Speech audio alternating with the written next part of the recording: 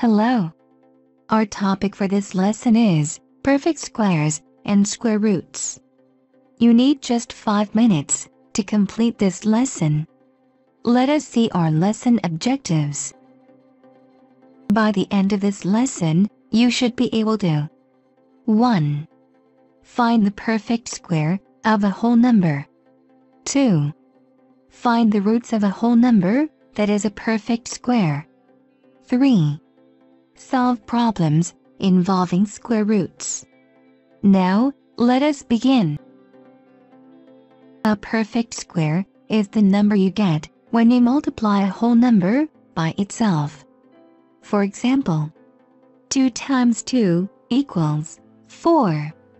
So, 4 is a perfect square. Note that to square means to multiply a number by itself and is represented by the exponent power 2. In the image on the board, for example, 2 power 2 or 2 squared means 2 times 2, which equals 4. 3 squared equals 9. 4 squared equals 16. 5 squared equals 25. And 6 squared equals 36. All the products of the squared numbers are called perfect squares.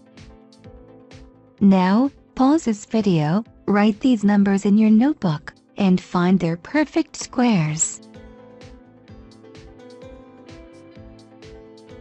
The square root of a number is the value, which when multiplied by itself, gives the original number.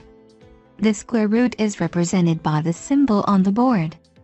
Note that the square root of a number is simply the opposite, or the reverse, of the square of that number.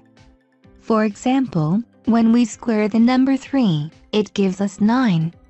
Now, to find the square root of 9, we think of a number that can multiply itself 2 times to give 9. And that number equals 3. So, the square of 3 is the reverse of the square root of 9. Let us solve some problems. Now, to find the square root of a number, we can use 2 methods. 1. The prime factor method. 2. The division method. Let us solve some problems. Example 1. Find the square root of the number 1764. Solution. First, we divide through the number to get the list of its prime factors. Next, we express the number as a product of its prime factors and group them in pairs. Now, to get the square root of 1764, we pick out one number each from the pairs of prime factors and multiply them together. Therefore, the square root of 1764 equals 2 times 3 times 7, which equals 42. That's brilliant. Note that you can always cross-check your answer by multiplying 42 by itself to get the original number. Now, pause this video, write these numbers in your notebook, and find the square roots of these perfect squares.